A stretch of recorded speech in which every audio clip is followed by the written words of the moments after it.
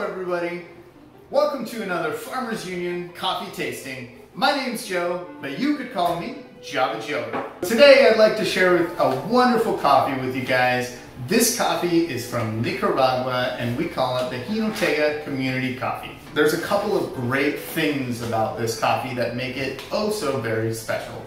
So the first thing that's so great is the quality.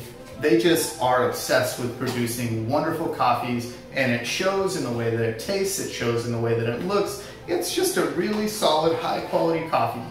The next thing, which I think is even cooler than this coffee tasting great, is that the folks in Jinotega have decided, instead of pursuing a costly certification like Rainforest Alliance or Fair Trade, they've decided to funnel those resources into purchasing and protecting the rainforest surrounding their farms. We don't know of anybody else doing this, and we think it's one of the coolest things we've ever heard of. Coffee likes to grow in rainforests.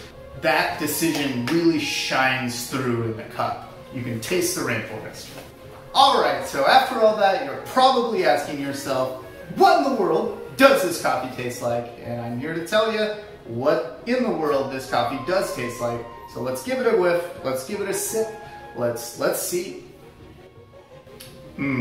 Well, firstly, I can tell just by tasting it that the people growing this, the people sorting this, the people processing this, they really spent a lot of time and attention to detail when they were processing, sorting, drying. It's fantastic. It tastes a little bit like hazelnuts.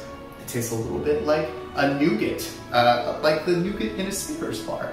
Tastes a little, I get some chocolate notes in there. I get a little bit of citrus, maybe some kumquat, maybe some tangerine, a little bit of plum or even dried plum.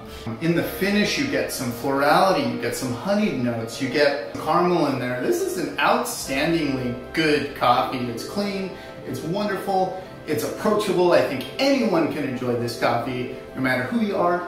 I think it's just great. So a lot of people, they ask us, hey, those tasting notes, does that coffee really taste like that? Or are you just telling us a silly joke?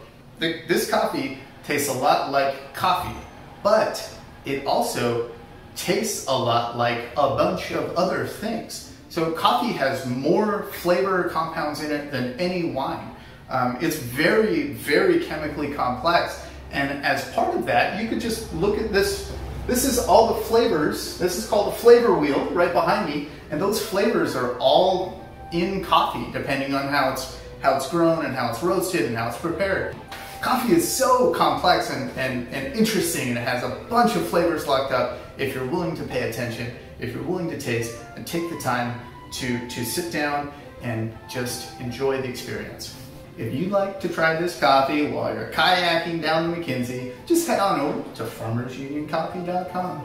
If you'd like to try this coffee while you're driving your repurposed school bus with chickens on the top to lay your eggs, just head on over to farmersunioncoffee.com. Get yourself a bag.